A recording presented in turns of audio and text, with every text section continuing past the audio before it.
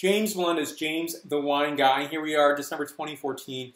And, I definitely am going to do many more videos to the end of the year, but I'm really pleased and excited to highlight this wine. So this is Smith-Madrone Cabernet Sauvignon. So stay tuned for this video review.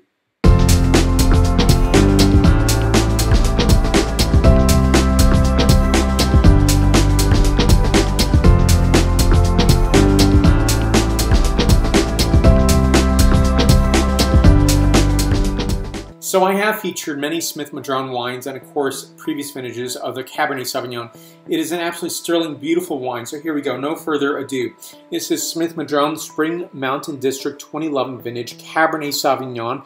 And this is a 14.3% ABV wine. Here's the front panel and here's the back panel. Some great factoids here is, first of all, this is coming from 39-year-old vines. Now this is an assembly of 83% Cabernet Sauvignon, 7% Merlot, and 10% Cabernet Franc. Now, it spends 19 months in French oak, and it's dry farmed estate, which I think is a really sterling thing. I've mentioned this before when I did the review of the Smith-Madrone Chardonnay. Though right now in December 2014, it's a little rainy, but it's probably not enough rain to really recharge the aquifers and so forth. But I think this is a really great point to bring out, which is dry farming, and it comes to wine grape production.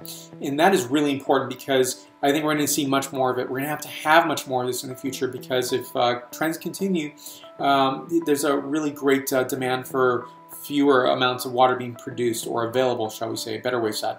And I think this is a really great way of doing that. Of course, it is expensive to do. It's not easy to do. You got to train the vines. Also, so you have to take a lesser amount yield per acre than you would if you irrigated the vineyard site. So this is a beautiful wine where I think, first of all, it's 1,070 cases produced on a yearly basis. And this is actually a $48 price point, which I think is really reasonable.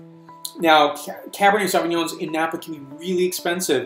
In fact, probably double this price point here.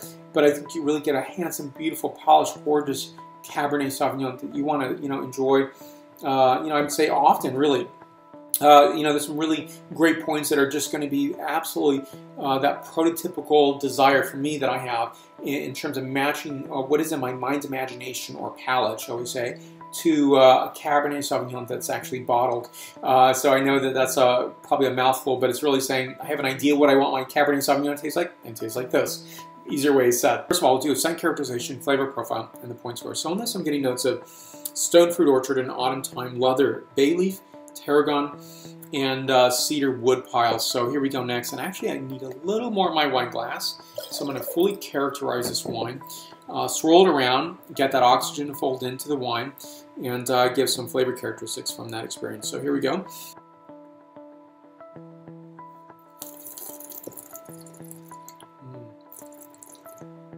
Notes on this one includes hayberry, cassis, chocolate mint, hints of rose petal, pepper, bay leaf, and sage. I give this wine a 9.4 out of my 10.0 scale. Think of this as 94 points out of 100 points.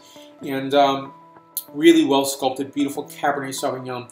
And I really like that in many ways. And of course, I don't want to really put a judgment value in terms of Cabernet Sauvignon must have this percentage in order to be a fantastic Cabernet Sauvignon. I think it's based on year. It depends on the artistry of the winemaker. And all these things come to play. But when I think about the addition of the Merlot and the Cabernet Franc at a 17% level, I think it's really characterizing, and it's actually uplifting the Cabernet Sauvignon even further. And so these are obviously Bordeaux varieties that are going to play, very well together because they do traditionally. But in this particular glass here, in this particular bottle, they're playing exceedingly well. So again, a 9.4 out of my 10.0 scale. Stay tuned for many more wine reviews to come. This is a special wine to be enjoying and tasting. I'll put more information on the producer down below. And also, please list your questions and comments below as well. And let the conversation continue. I'm on many social medias: Facebook, Twitter, Vimeo, Google+, Pinterest, LinkedIn, as well as Instagram and WordPress.